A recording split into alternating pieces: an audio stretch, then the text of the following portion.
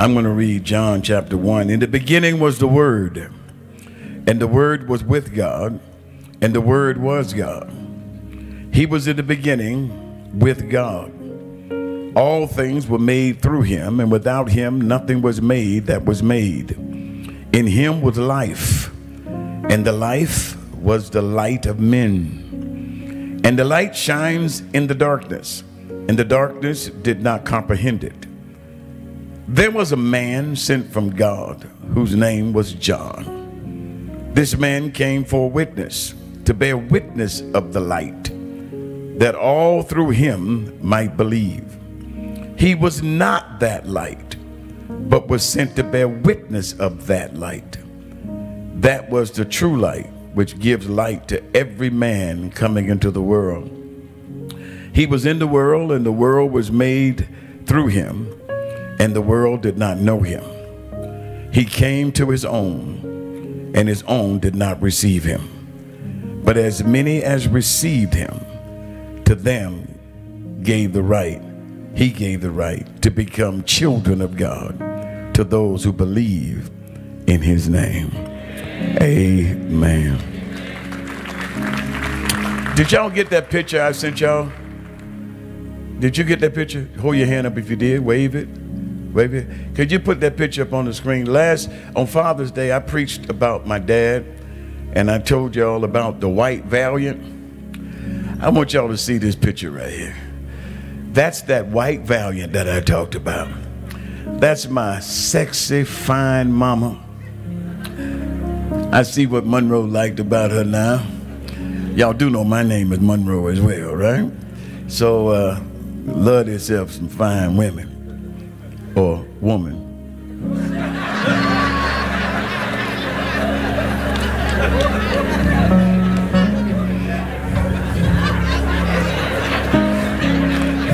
I'm almost just like my dad. But that's my brother Donald with the glasses. There's my brother Michael. Both of them in the last year have gone on, have passed, which that's me with the hat on, which makes me the oldest brother now. On the ground there is my little brother Toby, and Kenneth wasn't born yet. Kenneth hadn't come along yet. I think my daddy came and visited one time about 8 years later. There it is. And so that's how that works. But remember I tried to explain to you the white Valiant? I put the white Valiant on the screen. Anybody remember that on Father's Day? And remember what did I say to y'all? I said I do not have a family portrait. I do not have a picture with me and my brothers and my dad and my mom. And one of my cousins walked up to me, I believe it was Barbara, I don't know who it was, walked up to me.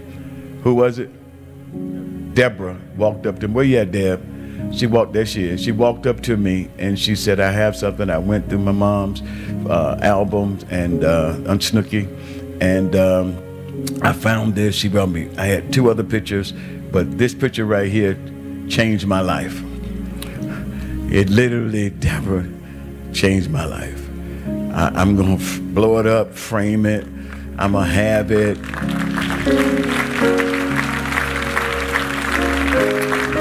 I'm even going to Photoshop Kenneth on there some kind of way. But I'm going to put him on there grown.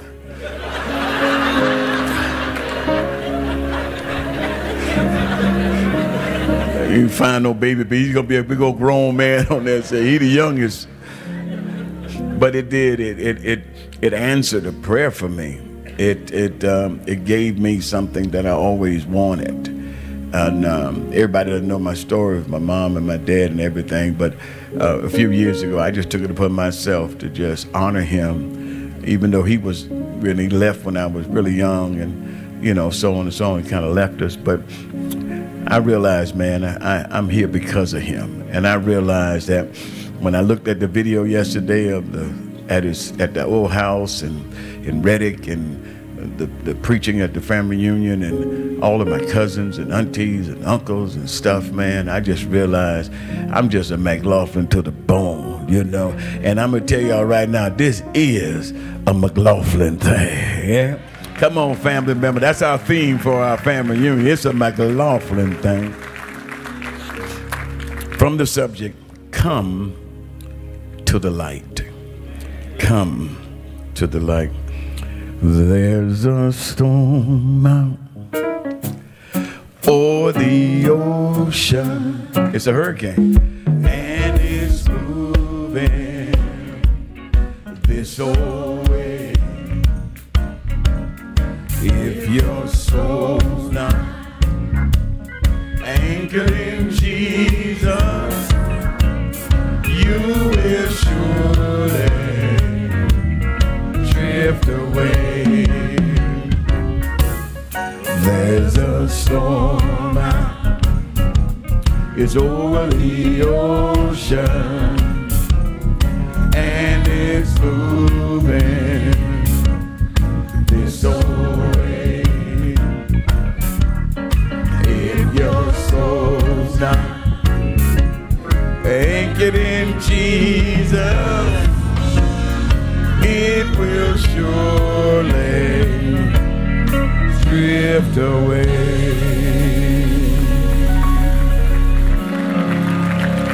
So, Father, I do thank you now for this opportunity to share your word with this group of people, the hundreds or the thousands that watch online. I pray, God, that if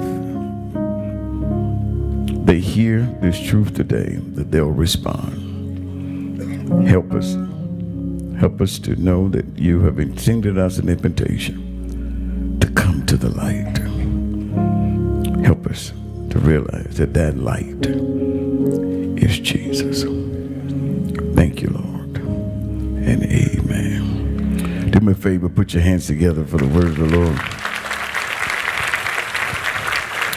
It has been said that if you want to get somebody to have a right relationship with God, then what you ought to do is to get them to read the Gospel of John. I remember at 26 years old when I finally got my hands on the Bible. I had never read a Bible before in my life. And when I finally got my hands on the Bible, I got to the book of John, and it answered so many questions for me. I never been taught by anybody, wasn't duped by nobody, wasn't shaped by a denomination. I had had an encounter with the Lord in my home.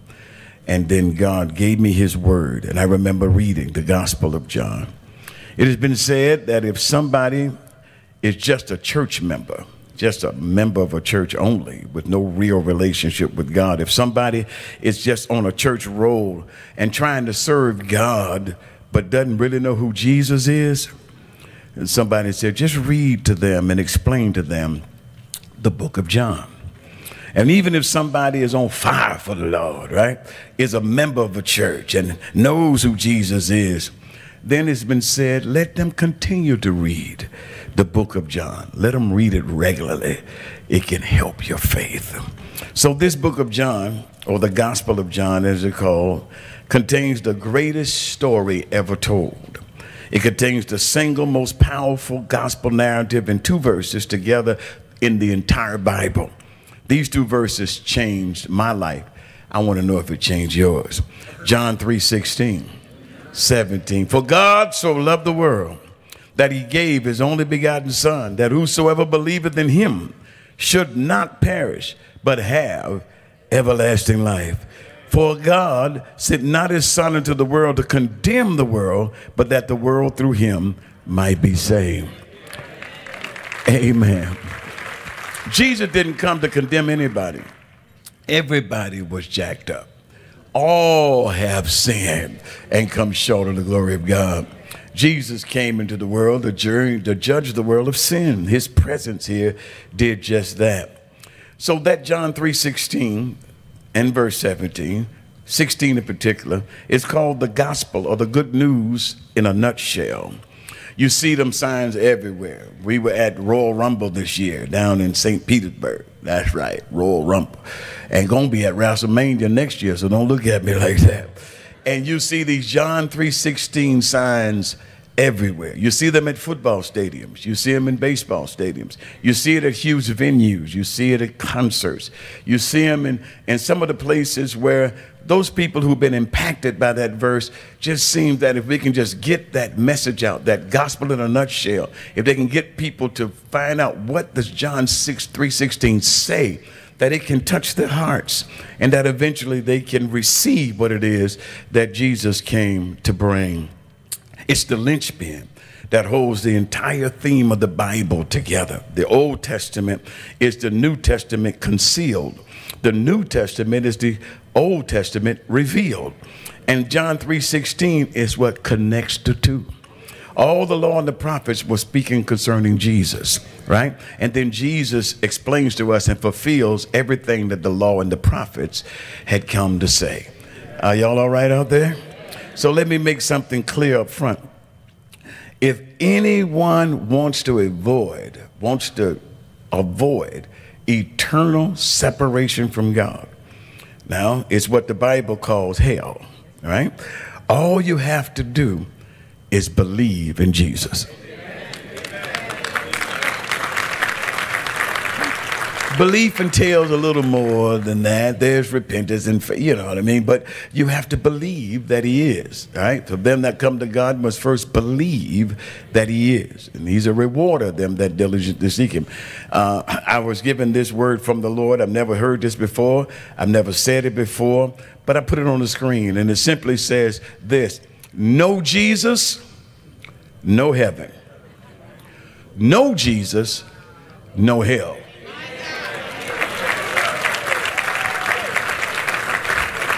Did you get that? I know Bobby can help me preach that one right there. No Jesus, no heaven. But if you know Jesus, no hell. So it's very simple. It's very simple. So listen to what the Bible says that Jesus can do for us. John 1:12 is on the screen. It said, but as many as received him, to them gave he power to become the sons of God, even to them that believe on his name. So he says, as many as receive him. Now, he didn't say try him. You try wonton oxtails. You try reading War and Peace. If you're a Cowboy fan, you try making the playoffs. But in order to be right with God, all my Cowboy fans, they're hating on me. Why y'all hate everybody? You receive Jesus. You have to believe and just receive him. As many as receive him, to them he gave you power to become the sons of God. In the Gospel of John, we discover some much needed truths. We discover that Jesus is more than a prophet, that he's not just a great man.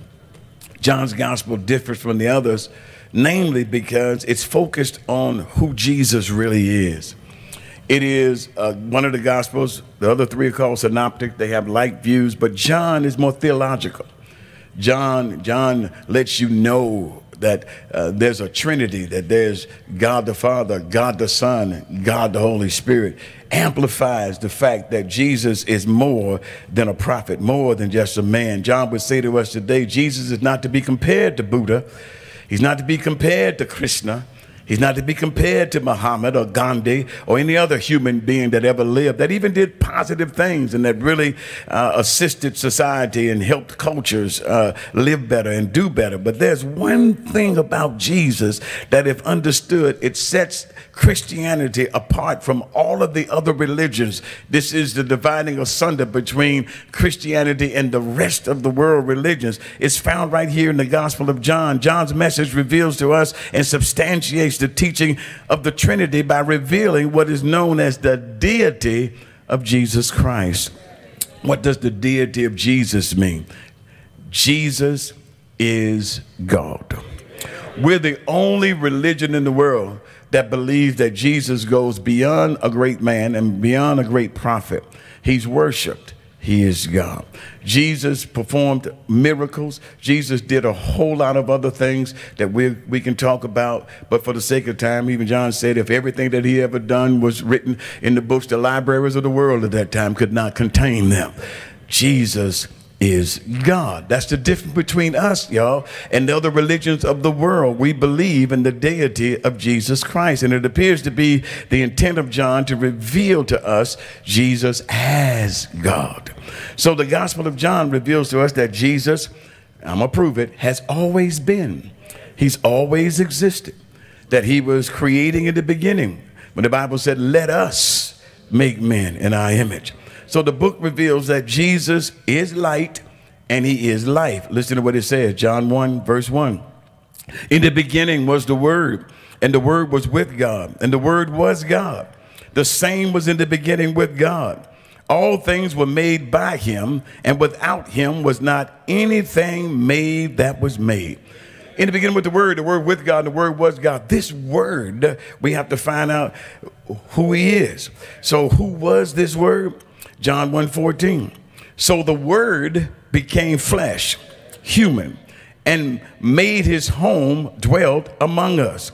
He was full of unfailing love and faithfulness, and we have seen his glory, the glory of the Father's one and only Son. So in the beginning was the Word was with God, and the Word was God. And then listen to me, John 14 says that Word became human. That Word was the only begotten Son of God. That Word was Jesus, who was in the beginning with God. And there's nothing that is made that was made by him, not made by him and through him. Are y'all still with me?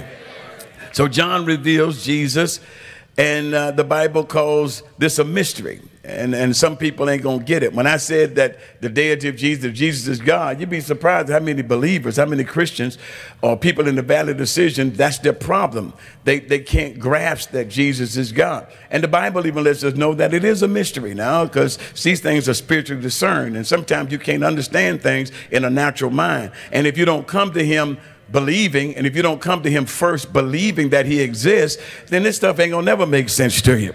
But there is a mystery. 1 Timothy 3:16. Without controversy, great is the mystery of godliness. Here it is. God was manifest in the flesh, justified in the spirit, seen by angels, preached among the Gentiles, believed on in the world, and watch this, received up in glory. Who is that? Jesus. Who is he? God in the flesh. Who is he? God was manifest in the flesh. He's the Word that was made flesh. Are you still with me? So John also reveals Jesus as light and life. John 1:4. In him was life, and the life was the light of men. And the light shineth in darkness, and the darkness comprehended it not. Remember I said that darkness is this sin and degradation and deception and confusion. The world, many are saying, is in darkness, that it needs light. We're pummeling towards something. I don't know where we're going, but things are falling apart. You can look at the election that's coming up and look around the world with the wars and the rumors of wars, earthquake in diverse places, pestilence and famine, all kinds of stuff prophesied. This would be the signs of the end times. And then deception is everywhere. The internet has just opened the world up to opinions and to how people feel and what people think, to where people can't even know what truth is anymore because their favorite celebrity said, or their friends said, or their friend that they never met said. Because I don't know why y'all got all these friends and you ain't never met them. Back in the day when we were in the hood, you had some friends and you had some people in the hood. Yeah, everybody wasn't your friend. And so now you can't just say, you my friend, you my friend, you my friend. And the person is not your friend because they like you. They like what they see in you. They like you. They like you. They like parts of you. They like pieces of you. I'm going to preach myself happy. Yeah? You know, there's some people who got married off of that. You know, parts and pieces, what you like. You know, yeah, if you like thighs and breasts and legs, go to Popeyes and get you some chicken and leave marriage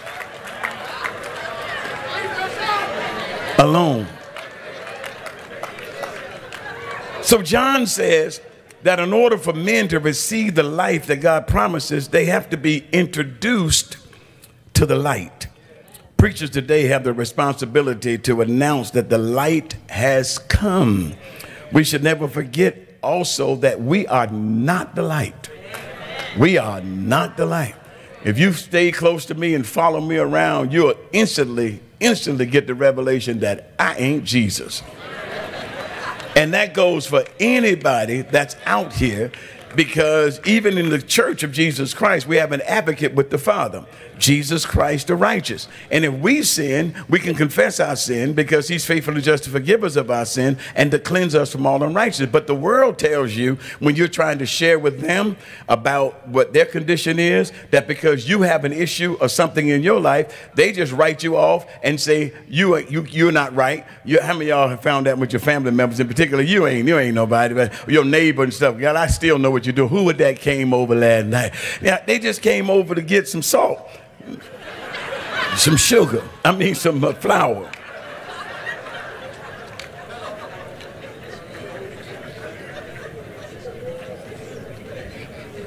We must never forget that we're supposed to simply bear witness of the light, right? It's my purpose today, brothers and sisters, women and children, boys and girls, to bear witness of the light. Now, you can call me Vaughn the Baptist if you like. I know my role today. In our text, a man by the name of John the Baptist, not John who wrote the gospel, but John the Baptizer. He came and announced something, that there was light that was coming, and this light would be available to all. He says there's one coming whose shoes he cannot even bend down, stoop down to unloose or to unlatch. John 1:6 says there came a man who was sent from God. His name was John. He came as a witness to testify concerning that light, so that through him all men might believe.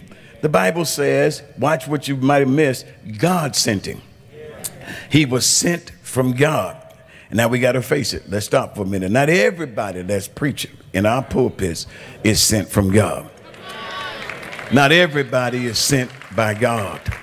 Some were called, some were sent, some just picked up their briefcase and went. Some even went without a briefcase. You know what an expert is, right? Anybody 50 miles outside of town with a briefcase. All right? They look important, they look like somebody, but most of those briefcases in the pulpit are empty. Imagine people growing up all their life sitting and listening to a preacher, never understanding what they're saying, never understanding what is being said. And then our young people come up behind that and they visit us and they listen, and they've been off to school, not just educated, they just got sense, right? And so they're trying to figure out, what is this all about? What's going on? It's one thing to have the kind of worship that challenges people where you just, everybody's standing and everybody's singing. That's one thing. But then when you have a preacher who preaches and then you can't understand that, then he's like, what's the purpose of being here?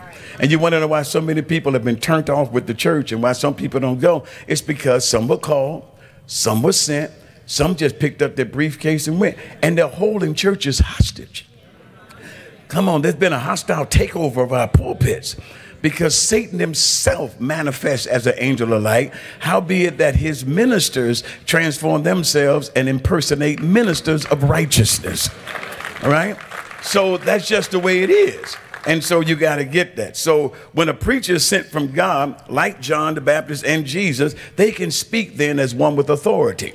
They can speak and not be concerned about who they're offending or who don't like it or the religious quo or the big givers. They don't have to do that. John came preaching in the wilderness. He said, the axe is laid at the root of the tree. Repent ye, the kingdom of heaven is at hand. He came preaching. What y'all come out here to see? Somebody dressed in fine raiment? Come on, what did you come out here to see? A reed shaking in the wind? He said, repent, turn from your sin.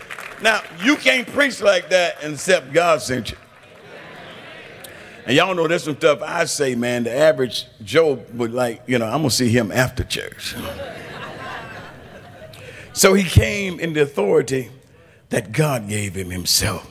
Like God sent Moses, he sent John. Like God sent Isaiah, he sent John. Like God sent Jeremiah, he sent John. Like God sent Daniel into Babylon and Joseph into Egypt to represent him. I believe that God still sends preachers to rep him. And those preachers will always get him some glory. And I believe this is true in spite of all the shenanigans and the buffoonery that we see being presented by preachers in the name of Jesus. Our internet right now is flooded with all kinds of shenanigans and buffoonery and people who have never set foot in the church, who will never set foot in church because of what they see on the internet. Everybody that says they're a church and everything you see on the internet is not from God. You cannot measure the true church of Jesus Christ by what you see on the internet. That's not who we are. All those funny church videos and all that kind of stuff. Before COVID and people started buying time and going on YouTube and TikTok and all that kind of stuff, folk could do what they wanted to do, and it was just them four and no more. Nobody could tell what was going on. Nobody knew what was happening. But now you got folk with 5 members that has an international ministry and they're on TV and they're doing little goofy stuff, and folk at home saying, is that the church? I need about 55 people. Come on here. Is that the church? And it's giving us a bad name. So I believe that God still sends preachers today, preachers that are bent on introducing people to the light, just like John the Baptist here. Romans 10:14 says, how then shall they call on him in whom they have not believed? And how shall they believe in him in whom they have not heard? And how shall they hear without a preacher? That next verse says, and how can they preach except they be sent? So God still sends. So listen to the word and what this word says about John the Baptist. Verse 6. There was a man sent from God whose name was John. The same came for a witness, to bear witness of the light, that all men through him might believe. He was not that light, but was sent to bear witness of that light. Now, John the Baptist came to bear witness. He couldn't save anybody. Matter of fact, no man can save anybody. Men get saved when they come to the light. If John the Baptist were here today and was pastor of a local church, he would probably let us know, this is not my church. You are not my people. This is the Lord's church, and you are the Lord's people. It's his spirit and it's his word. John's job was to preach about the light, was to point people to the light. His job was to let them know that Jesus is that light. The light of Jesus can deliver anybody from any spiritual darkness. The problem is people just don't know and don't understand what darkness is. So many overeducated and religious-oriented people don't believe that they are even in darkness. You heard the other day in the debate where America's in darkness. The other one saying we're doing better than we've ever been. One of them saying, well, we're worse than we've ever been. The other one saying, well, we're doing better than we ever did. And that's the way it is with some people. If you try to explain to them that there might be something wrong with them, that there might be something wrong in their lives, a lot of times they just don't get it. They can't see it. The problem is people don't know and don't understand what darkness is. John 3:19 says this, and this is the condemnation, that the light has come into the world, and men loved darkness rather than light, because their deeds were evil. Our deeds, our evil deeds, our sinful practices blind us to the light, separates between us and God.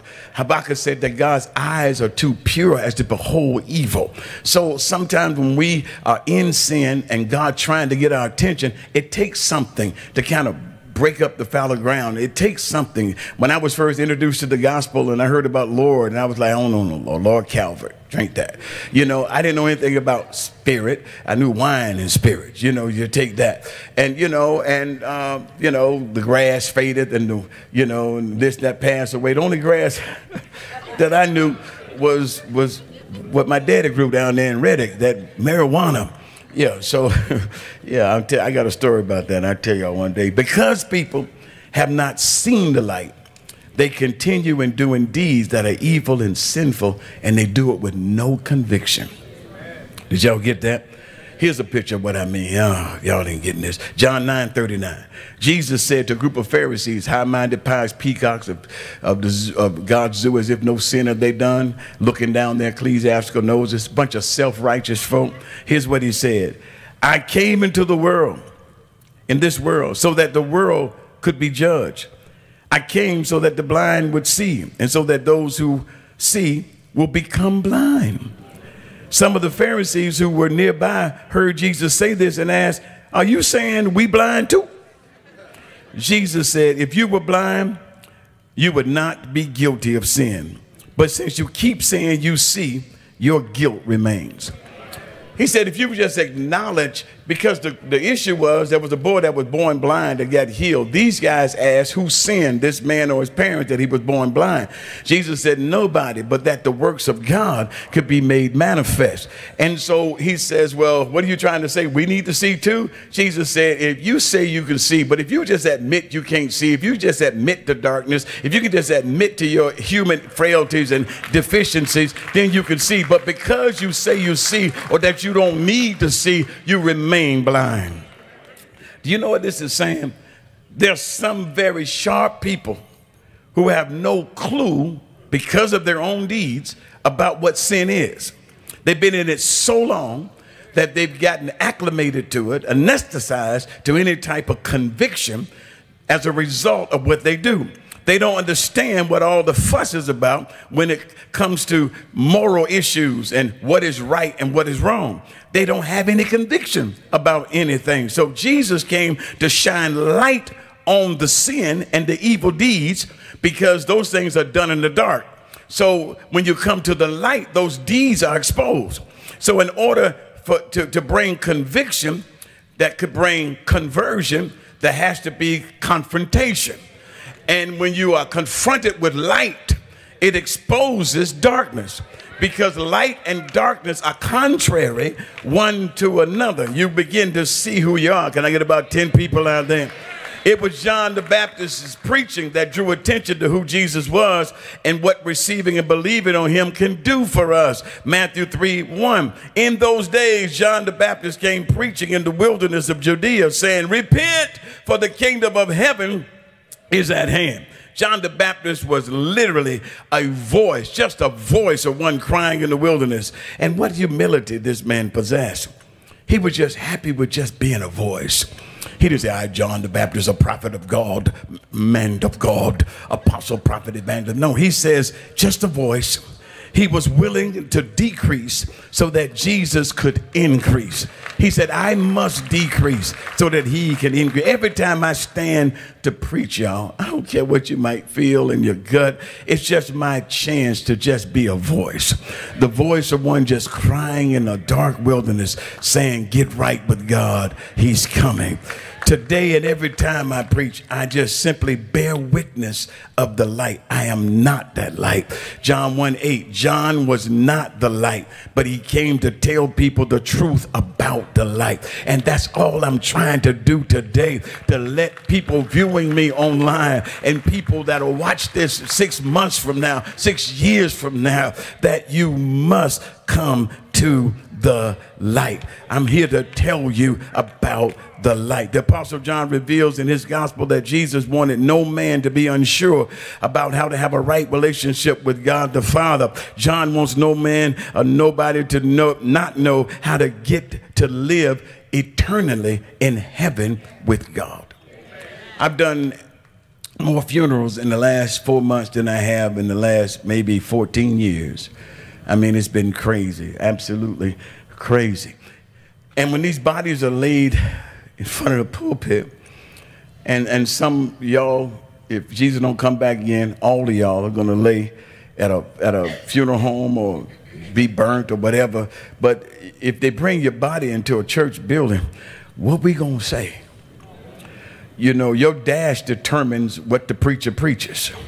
You were born here, you died here. What you do in between there? That we can recognize that maybe you are worthy of eternity in heaven. Here's how you get to heaven. John 14:6. Jesus said to him, I am the way, the truth, and the life. No one comes to the Father except through me. Come on, there might be 50 ways to leave your lover and 20 ways to get to Atlanta, but there ain't but one way to get to the Father, and that's through Jesus. Matter of fact, John 10:9, he says, I am the door. If anyone enters by me, he will be saved and will go in and go out and find pasture or find provision in everything that they need.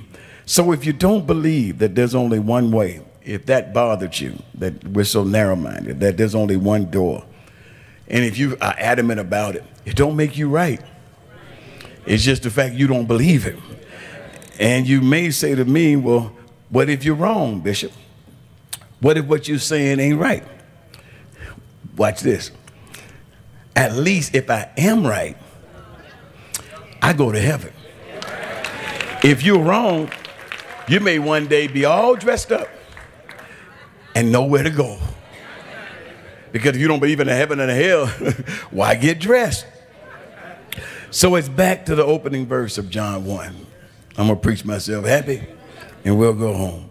This light that came into the world was in the beginning with God, and the light we found out was God. The truth is this: God became one of us to save us. Scripture said, through the sin of one man have sin passed on us all, but through the obedience of one can all be saved. Save who? Save us. Save all of us. John 1:9. The true light that gives light to how many men? Every man was coming into the world. That gives light to how many men? Everyone comes into the world. What does that verse say? The true light that gives that to everyone. That is not the translation, but we'll go from there. Every man was coming into the world. And there are different years on the new NIV. There are different translations of the NIV. So we have to pick the. So every man, literally, watch this, every sort of man. Let me get to this message, because I'm going to reach out right now to somebody in the back corner and I'm going to help you. Every sort of man. So the light has come for every man in the world to be able to come to know God and live eternally with him. What sort of man is every man? Black man, white man, come on, brown man, yellow man, red man, poor man, rich man, proud man, broken man, gay man, straight man, rich man, poor man, drunk man, sober man, drug addict man, non-sober drug addict. I'm using man to speak of mankind. He so loved the world, all of mankind, all people. The light came to give light to all men. It doesn't matter where you be. Anybody here have a testimony? It doesn't matter. I have one. Yeah, I was a no good, good for nothing, low down, scum of the earth, backbiting, whoremonger, and sin on my way to hell. But God, who is rich in mercy, with his great love, with his love, God saved me. Now I need some testimonies on here. You were swinging on the pole, you were out there on them streets, you were acting the fool, you were toe up from the floor up, you were drunken and Cooter Brown. Come on, you were smoking more weed than Carter got liver pills, Carter little liver pills. You had all kinds of issues. You were tired of living and afraid to die. Come on, y'all, you were pounding stuff that nobody ever found about. You pointing your finger at other people and what they're doing in life, trying to act like you better than them. The Bible said, in such words some of you, he came for all of us. He came for the whoremonger, the fornicator, the drunkard, the liar. He came from the lesbians, the prostitutes. He came for, you name it, he came for everybody. Jesus ain't never turned nobody away. Whoever comes to him, he's got something to offer them. He's the light of the world. He's the light of the world. He has come to give life and light to people. We can't be looking down our ecclesiastical noses at people because of where they are right now. Where were you? Where were you when he found you with your crazy self? You ain't got no business in lifting up holy hand. Hallelujah. Just the fact that God allows you to do that, you ought to just think back over your life and just remember where you come from.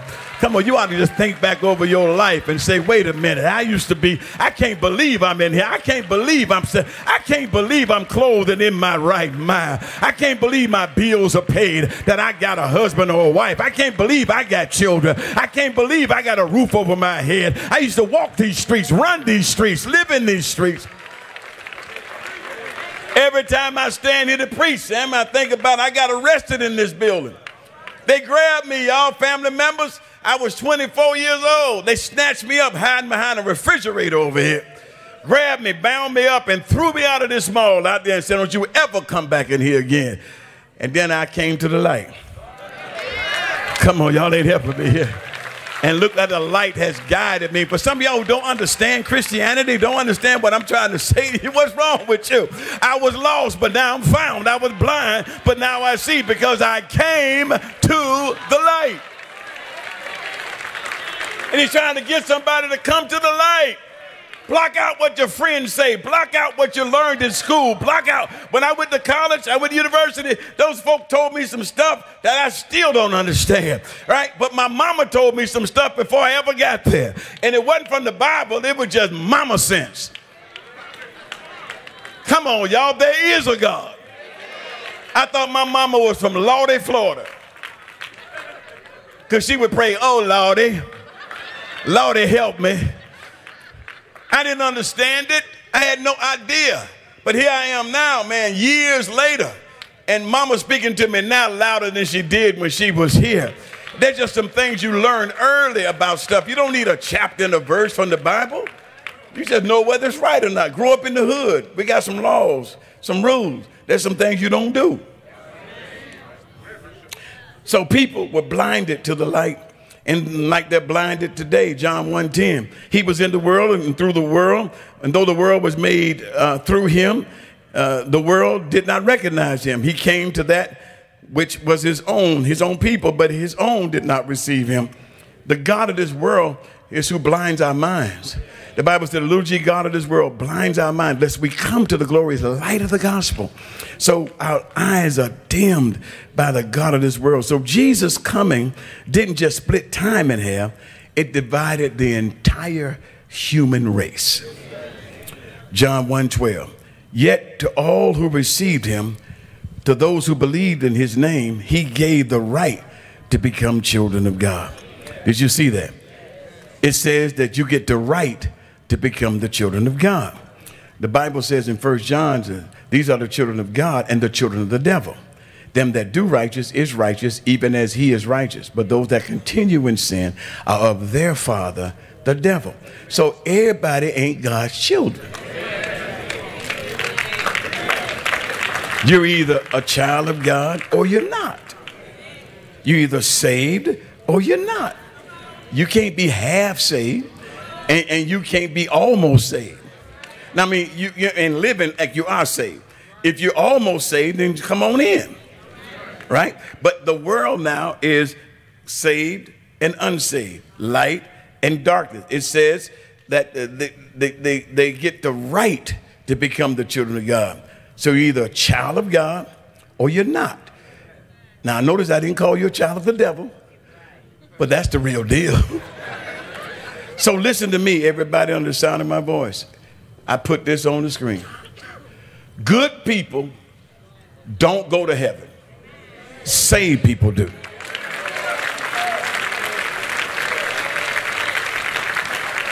There's none good, no, not one. Plagiarism says that you measure at the end of your journey, your good exceeds your bad. I remember that's how I thought, if I don't kill nobody, don't rob no bank, and in the end, and I help a lot of people, I just go to heaven.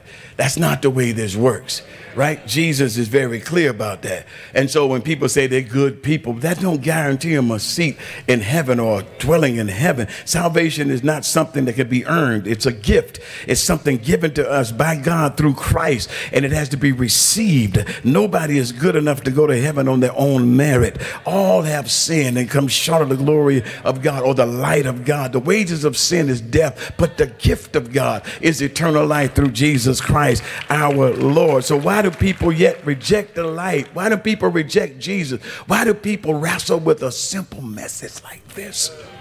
John 1:10.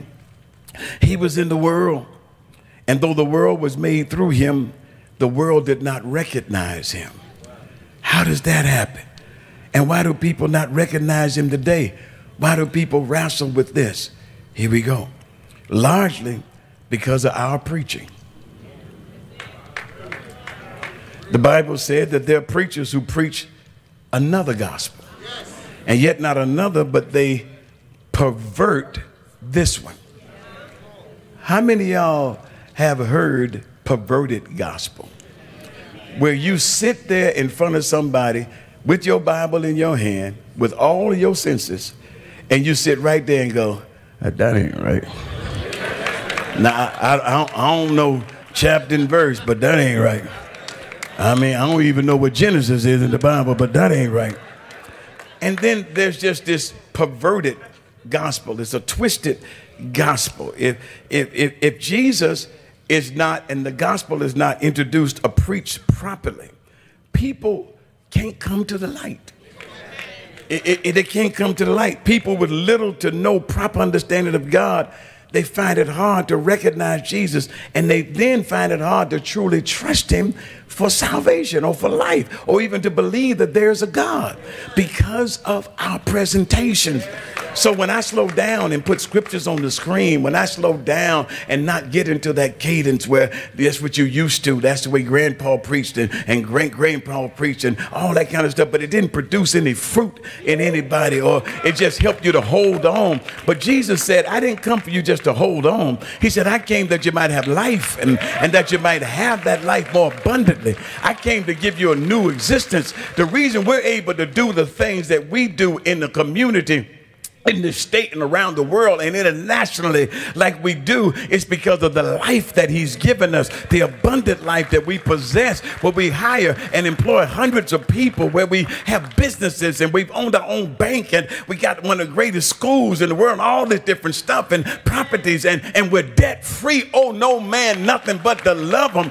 It's because of the abundant life. This ain't mama and them religion. This ain't the old church high steeple few people, us for no more. This ain't about that, and ain't nothing wrong with that. If that's where they are, that's where they live. But everybody should be seeking to maximize the moment, maximize their potential, give God their best. Let the Lord live through you. Be more than a choir member, be more than a deacon, be more than a bishop, be more than a preacher. Be a bona fide, sanctified child of God who lives for God 24/7 after the benediction, who lives for God Monday through Sunday, who lives for God every day, all day, 24/7. Let that be your testimony. I need about 55 people in here who believe that that's right. To say that's right, preacher. I already told you, I'm almost done, why the light came. God so loved the world. For the record, Jesus didn't come to condemn us. He came to save us. Save who? Anybody. Man, we all jacked up out here. All of us. He came to save us. Today's churches are void of the presence of God. You can hear a whole sermon and won't even hear the name Jesus. They're void of his power. They're void of his anointing. They have a form of godliness, but deny the power thereof. Tradition rules them. By keeping your tradition, the Bible said you make the word of God of none effect. Tradition, religion controls them. Religion is man's attempt to be right with God. It's just a whole bunch of you work and you do, and God's going to accept you. And then ignorance. Some people there's just nothing wrong with this word. This word is not bad in of itself. Ignorance means you just don't know. And why would you take somebody who does know and sit there and you don't know and then critique the person that does know? I went to university. We had some of the greatest professors in the world. Sociology, psychology, my major, so on and so on and so on. I took some biology, and then every time I got close to organic chemistry, I went back to PE. So I started taking classes that I know I can pass. But those professors that were there, those professors taught us, and we paid to be taught. Right? Now, I was on scholarship. I didn't have to pay nothing. Somebody was paying for it, but you paid to be taught, right? You go to school. If your parents sent you to college, university, you go there to learn. You don't go there in the class as an 18-year-old knucklehead straight out the hood talking about, hold on, doc, I don't think that's right. You don't go there, the man just told you about the solar system and how the sun is 93 million miles from this and how light travels at 186,000 miles per second and all that kind of stuff, and how far the moon is to the core from Miami, Florida, and all this kind of stuff, and then measure this stuff out, and you're going to sit up there talking about, but I don't think that's right. And then people come to the church house and find somebody that is proven to be a child of God, a man or woman of God, somebody who's learned and somebody who's trained and somebody who's experienced the presence of God and the power of God, and they don't really know God. They haven't come to the light, and they'll leave talking about what they heard. I don't believe that. That ain't right. I don't believe it. And the manifestation is right before them. They can see what this kind of message has done. They can see the impact that it's had on the lives of other people. They can see the impact that it had on the life of the person that's speaking. And still they won't believe, and still they won't accept it. They won't receive Jesus Christ as their Lord and Savior. But the church light has weakened, and many of our churches are just void of a clarion clear voice, and the light is dim now because there's a cheap imitation of the true light. John 1:12 again reminds us of what happens when the light is properly presented. John 1:12, yet to all who receive him, the light, to those who believe in his name, he gave the right to become children of God. Jesus came to give life to all who believe. He came to the hurting, to heal them. He came to the fearful to calm them. He came to destroy, the Bible said, the works of the devil, to heal all that were oppressed of the devil. He came that you might have that life I talked about. He's saying to somebody in here today that if you would just receive him, he'll give you power to become a child of God. You just can't become a part of the family of God or a church, a member on your own. Even in the natural family, you got to be born in. You just can't join in. My family is here with me today, and my desire is to see all of them know who Jesus really is, that we get on one accord, not just about our history and our heritage, but about our true heritage. When you think about your bloodline and your genealogy, let's go back to Adam. All of us come from him, all right? Out of one blood made he many nations. So we're all by nature children of God because we're God's creation. But when it comes to family and immediate family, we have to siphon who's in, because I saw some people last night that was eating some extra food. I don't know how deep they are into the family. So the deal is, the family, I'm preaching y'all, has certain rights, has certain privileges when you really in the family. Can I get 10 people to say? About 3 people in my family over there say, he ain't talking about me. He ain't talking about me. I'm in the family. I'm a McLaughlin for real. So it doesn't matter what your last name is if your name has not been written in heaven. So I'm closing now. So here's John's gospel. It says a man must be born again. Jesus said to Nicodemus, and I'm not talking about you going back into your mother's womb and being born a second time. That which is flesh, but that which is spirit. Here's how we're born again. I'm going to read it again. But as many, verse 12, has received him, to them he gave the right to become children of God, to those who believe in his name, who were born not of blood, nor of the will of the flesh, nor of the will of man, but of God. We have to be born again, not just of our blood, not just of our heritage, of our roots, not just in the natural, but in the spirit. Being a Christian doesn't come by osmosis. You're not a child of God because you were raised in the church. Amen. You're being raised in the church. No one makes you a Christian. That sleeping in the garage makes you a car. You don't become a child of God by living a good life, I told you. You don't become a child of God by declaring yourself a Christian. You don't become a child of God by singing gospel songs, by just singing the music or wearing or not wearing certain clothes. That ain't going to save you. Looking at people, telling me, look what she got on. Look what he got on. Look at, some of y'all don't even know what this is. Is he an Indian? Is he African? What is going on here? It's not the outward adorning or the plaiting of the hair or the wearing of apparel. It's the hidden man of the heart, that meek and a quiet spirit, which is in the sight of God of great price. It's when God has changed you, broken you down like a Chevy with 4 flat tires. It's when God took away that old mean spirit, that old nasty way that you had. It's when God took the weed out of your lungs and took the liquor off your shelf. It's when God has done something to make you a positive influence in the life of children and children's children, but you can model for other people what it means to be a man of God, a woman of God, or just a moral, upright citizen in this land, so that they don't get incarcerated. There's no pastor, there's no priest, there's no bishop, there's no people, there's no pope that can make you a Christian or can declare you a Christian. Being Baptist can't save you. Being Methodist can't save you. CME can't save you. Pentecostal can't save you. Apostolic can't save you. I don't care what your denomination is. Being cultured can't save you. You must be born again.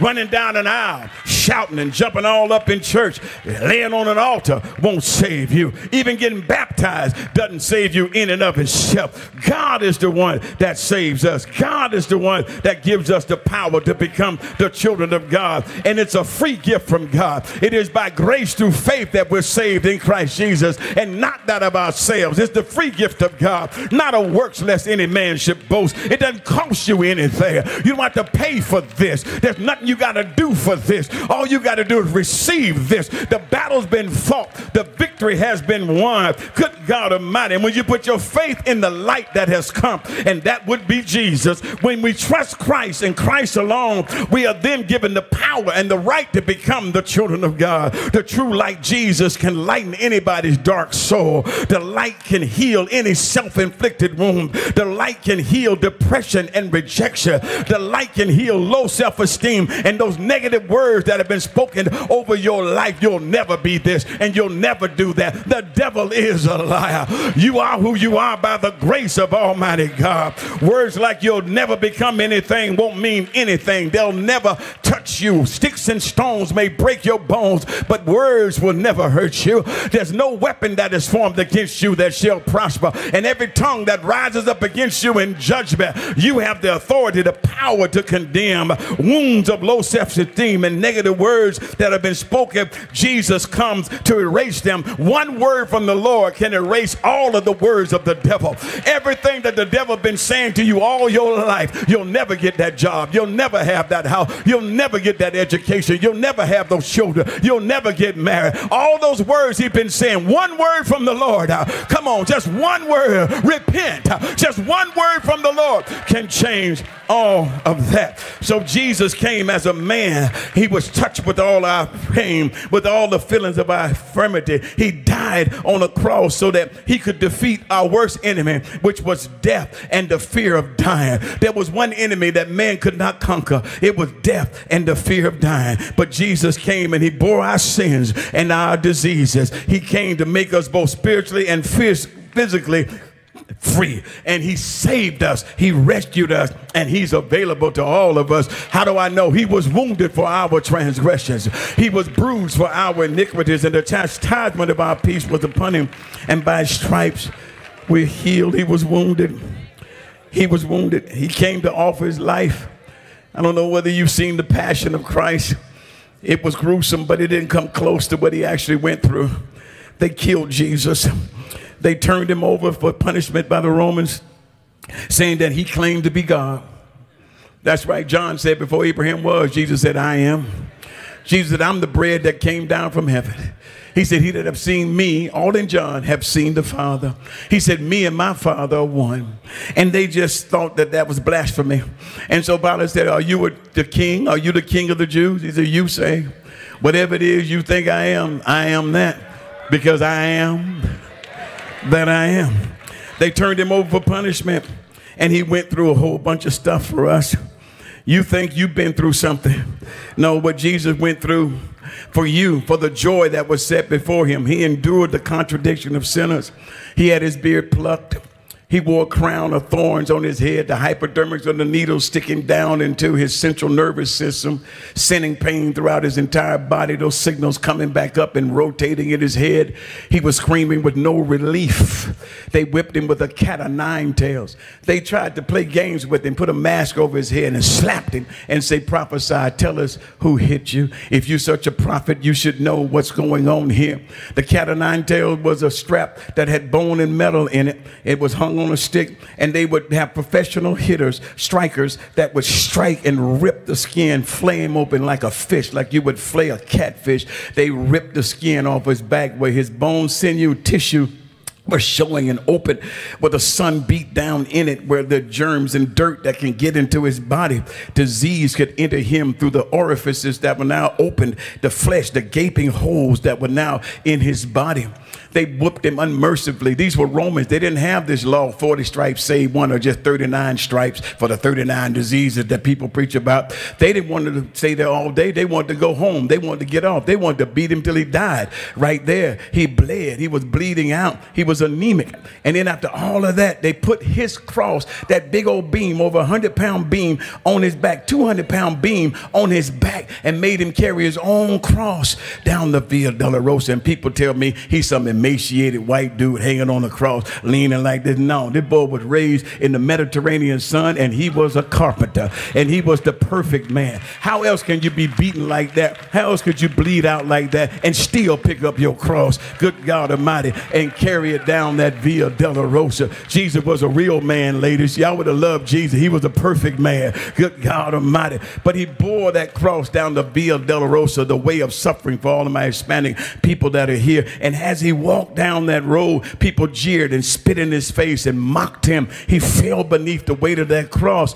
He had to have somebody to come and help him carry that cross. A brother showed up and grabbed the cross. So must Jesus bear his cross alone and all the world go free? No, there's a cross for everyone. There's a cross for you and a cross for me. And notice, even Jesus himself didn't bear his cross alone. So how you think you're going to make it in life without it? How you think you're going to make it in life and not have some support and not have some help? How you think you're going to be all right? You got a little money in the bank. Your money will run out. You got a nice house. That house will fall apart. Let a hurricane come. Let an earthquake hit. Let something happen. Houses fall. God doesn't even dwell in buildings made by hand, but he dwells in us. We're the temples of the Holy Ghost, and we live and abide forever when we believe on him. Jesus went through for us. What he went through is indescribable. I'm trying to get you to see it, but it was indescribable. You got to get this. If you ever get this story and really believe it, if you just want to reject it and try to act like what I'm saying is fallacy and not real, then nobody teach me this. I read this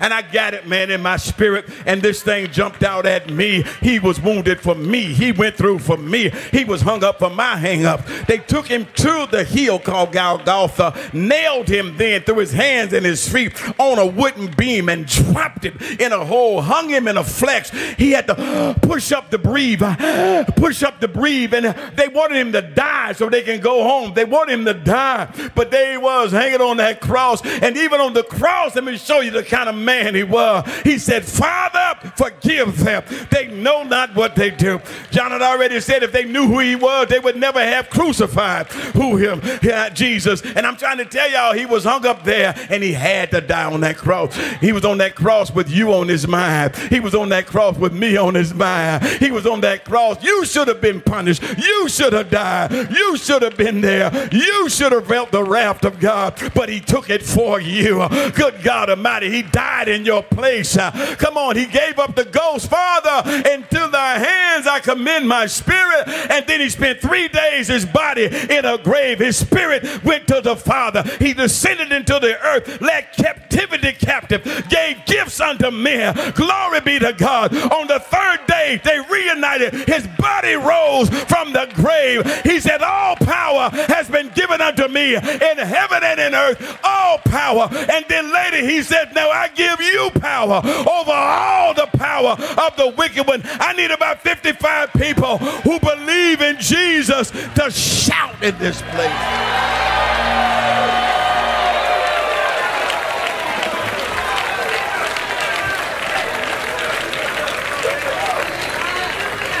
For 3 days, the body of Jesus lay in a borrowed tomb. But on the third day, Jesus rose again. The light came back on. The light went out, but it came back on. It was just momentary. It was a part of the plan. Destroy this temple, and in 3 days, because I'm God, I'll raise it up again. You see what I mean? Because Paul said, if you'll confess with your mouth the Lord Jesus and believe in your heart that God raised Jesus from the dead, you'll be saved. Jesus said, destroy this temple and I'll raise it up. The light came back on. Now that light is seated on the right hand of the Father, ever living to make intercession. Do me a favor. If you have strength in your legs and you're going to walk out of here today under your own control and power, only if you have strength in your legs and you're going to do that, you know he gave you the strength. Could you stand on your feet just in reverence of this moment? Just in reverence and just in obedience to my request. And then I want you to deal with something. I was lost. and didn't know it. Don't walk up. I was that blind Pharisee that said, are you trying to say I'm blind? I'm looking at a guy, don't mind me sharing horse, that was a starting linebacker in the SEC for University of Florida. Real gator for all my old Cali folk, Charlie Horse Williams, my senior class president. He's standing here looking at me. I was in the Q Fitness Center working out. I hadn't seen Horse in years, Horse saw me. I ran over to him and hugged him. I was so excited to see him. That's my boy. We grew up in the same hood, yeah, you know, same school and all that stuff. Played for some of the same teams, same coaches. And I hugged him too close. Horse was like, Wayne, I saw popcorn today and I saw it. You know Vaughn McLaughlin. And I think he gay. Didn't he do it, Wayne? And when hey, I ain't got a problem. I know who I am. He was having the issue. And he didn't know Jesus. Church member, faithful, Baptist. And later on, when did you invite him? Who told him to come on Lane Avenue? He invited you. You invited him. You can talk. You can use your outside, but you're a scientist. You know, that's another mad scientist too, y'all. She's a scientist, a brilliant mind, brilliant woman. They came on Lane Avenue, and I'm preaching. I don't forget all about Horse, but I'm preaching, and I looked up, and here he is in the middle of the aisle.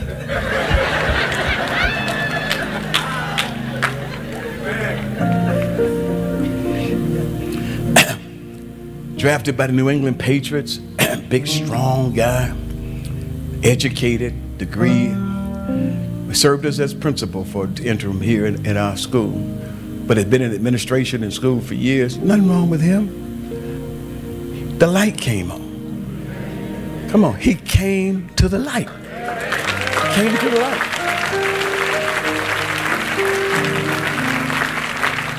The light came on. You know, if there is a heaven and a hell, and I truly believe there is, it ain't because somebody taught me about it, showed it to me.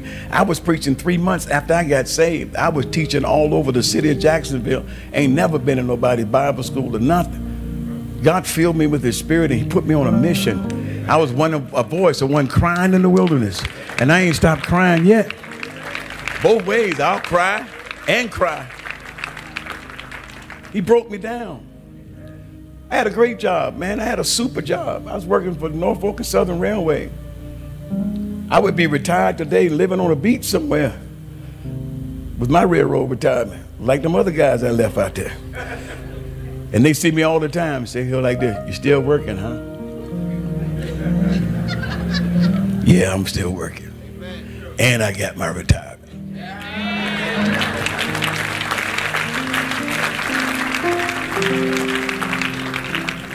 There's some of you that came to the light one day. Your world changed. How can y'all remember when you came to the light? And I'm not being spooky, but you came to the light. Come to the light. You realize, he said, Jesus, that I come to judge the world of sin, not to condemn, but to reveal that we are in need of a Savior. When the law was given, it wasn't to make people perfect. In the flesh, nobody can keep the law. It was given to reveal to us our need for a Savior. And Jesus came and fulfilled the law. And now when he stands before us, we see the true light. And that true light is the life of men. And Jesus has come to give us that life. So I said all that to say this: there is a heaven and a hell. Amen. In order to live eternally in heaven with God, you got to come through the door. And so many people find that so difficult. The guy we baptized today, Ernest, he's 39. He said, I want to identify. There's nothing. That's why we say publicly, why do people walking out? Or why do people? Because you're not ashamed. Whoever believes on him shall not be ashamed. It's your first opportunity to publicly say, I want to be a child of God. I want to follow the Lord. I'm an engineer. I'm a Navy guy. I have a great job. I'm a manager. I'm a bona fide leader. I'm a coach. But I need Jesus. And I'll be a better coach and a better sailor and a better husband and a better wife. That's what he meant by life and that more abundantly. You get saved, you go right back to that same house, in that same marital situation, with them same crazy children. They are no better, but you are.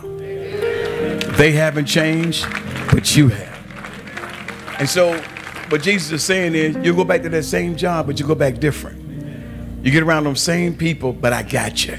And now you have somebody you can depend on. When they sing that song, the Lord is my shepherd.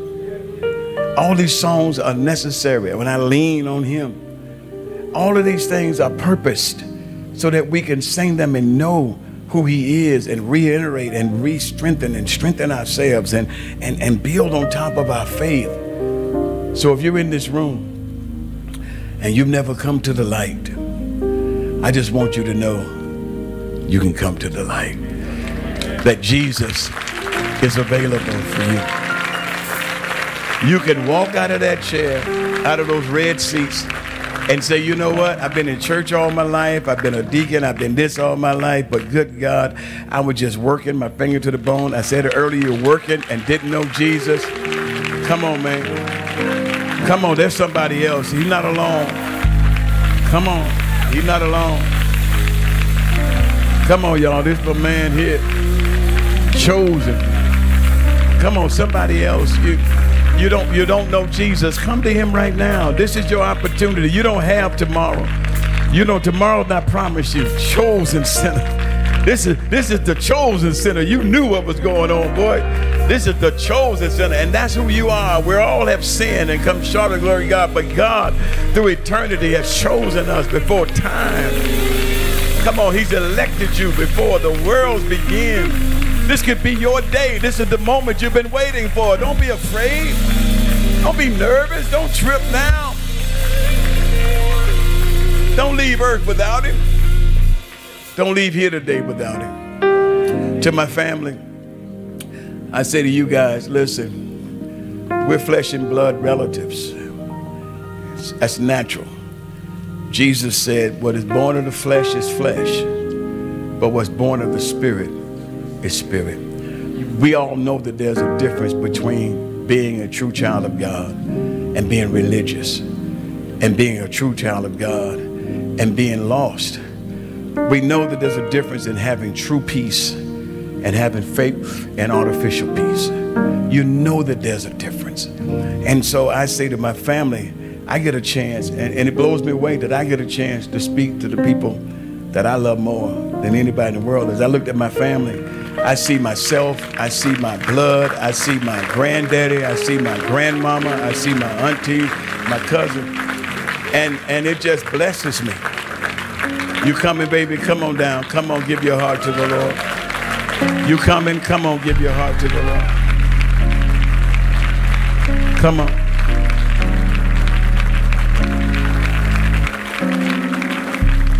And I go like, every one of your professions can be heightened.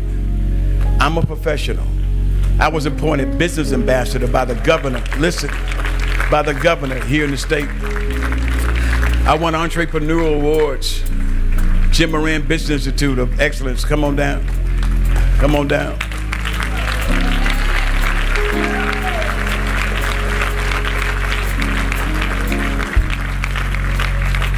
Come on, they still coming. Come on down. Come on this way. Bring them this way, Harry. Bring them right here. Right here. Jim Moran was the gatekeeper for Toyota. And I won the Jim Moran Entrepreneurial Excellence Award, University of Florida State University, Jim Moran Business Institute. Never taken a business school before in my life. But our grand prize was being sent for in a $55 million jet, private, just my wife and I, flown down to the Gallant Lady, which was at the time the most expensive yacht in the waters. And we took a cruise, went down Bahamas, North Bahamas, and rode. And I sat with Jim Moran, a Jewish man who's a billionaire. And he and I sat on the third deck of this gallant lady yacht. He was impressed by what God had done through us in the starting of our credit union. On the Greyhound bus terminal, we had law, we had everything that was going on, restaurants, all this kind of stuff, schools. And it was a microcosm, he says, of what a city can look like and what a state can look like and what a nation can look like when people synergize and come together. We never had a federal state grant, never applied for one, didn't need one. We never had a philanthropic gift or somebody just sold a bunch of money. It was through the sweat equity of some hardworking people who wanted to make a change in the world, right? So we were on this boat. I got my Coke. He got his XO. He's drinking it down and he says, tell me, how did this happen? Who is your mentor? And I said to Jim Moran, true story. I said, you're Jewish, right? He said, yeah. I took a sip, my Coke. And I said, my mentor's Jewish. He said, what kind of business was he in? He said he was a carpenter. But you don't do woodwork or nothing, no, but I do some other things that he did. And he taught me well. When I told him that Jesus was my mentor, and that I am what I am today because of my relationship with him. Here's what the challenge was. Not that that's not a regular story for most people, but he said, you're talking about him like he's here. And I said, he is. He is. He lives in. He applauded me and could not believe the work that you guys are doing, that we do together. This is not my work. This is not my doing. This is a synergetic effort of people coming together, pooling their life resources, your gifts, your talents, even your finances. And we've been able to come together and renovate and spend multiple tens of millions of dollars in renovating and now possessing tens of millions of dollars worth of property and owing no man because of your diligence and because we came to the light. And we had a proper revelation of who he is. We know who Jesus is. We know who the Father is. And we know there ain't but one way to get to him. We know that he's the door. And what you guys have done today, oh, God, you're saving these young people. Oh.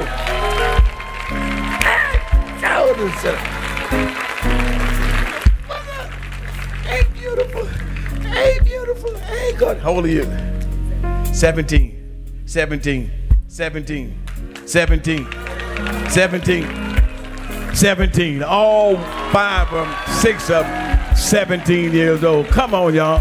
Where were you at 17? Which trajectory were you on at 17? This is amazing. I met my wife, I was 17 years old. Second year of college at 17. I met her on the first day of school, transferred to University of Tennessee, April 1st, and I saw her. I was 17. My world changed then too. But then it changed for real when I did what y'all did, right? So I want y'all to know that God loves you. He's got a great plan for your life. I can't wait to see what he's going to do with y'all. We're going to be here with you. We're going to help you. All y'all from Jacksonville? You come from Jacksonville? You got parents here? Anybody? Your parents? No parents here? How did you get here today? You all rode? Yeah, so you drove. Who drove? All right. Well, praise God. You drove? Yeah. You got a mom. Who got a mom here? That's your mommy? Oh, that's a blessing. Come on, stand. Come give your daughter a big hug. Let them two go right there. They need you. Give them right here. Oh, reconciliation, healing, deliverance. You don't know what's happening. Right? Hey, we're about to go, but I love y'all. Father, thank you for these young ladies that are coming, this young man. Thank you, God, all 17 years young. God, we pray that you'll wrap your arms around them, that you'll fill them fresh with your spirit, that they, God, will realize that all they have to do is receive you. God, help them to turn away from the way they were going and turn to you and follow you for the rest of their lives. God, I thank you. I thank you that you can save anybody. In Jesus' name, amen. Take them with your hair. Go right there with him. Will you be ready? Will you be ready when Jesus comes? When Jesus comes. Hey there, this is Tiffany, and we are celebrating with you if you've answered the call of God on your life and have accepted his son Jesus as your Lord and Savior. Listen, you are not alone in this new journey. We here at the Potter's House are here to help guide you on your new walk with Christ. If that is you, give us a call or a text at 1-800-TPH-4JACKS. That's 1-800-874-4529. And let us know that you've accepted Jesus Christ as your Lord and Savior. We would be more than happy to walk you through your next steps in Christ. You can also put in the chat, I accepted Jesus, and we'll reach out to you for your next step. Now, if you're interested in becoming a member, we welcome you to the Potter's House, and you can do it right here online. If you're viewing us from your computer, visit tphim.org, and in the top right-hand corner, click the link Become a Member and fill out the short form. If viewing us on a mobile device, go to tphim.org, and in the top right-hand corner, select the menu bar and then select Become a Member and follow the prompts, and someone from our discipleship team will reach out to you. We thank you for joining us from wherever you may be viewing, and make sure you like and subscribe to our YouTube channel at TPH Jacks so that you can receive alerts of when we're on the air.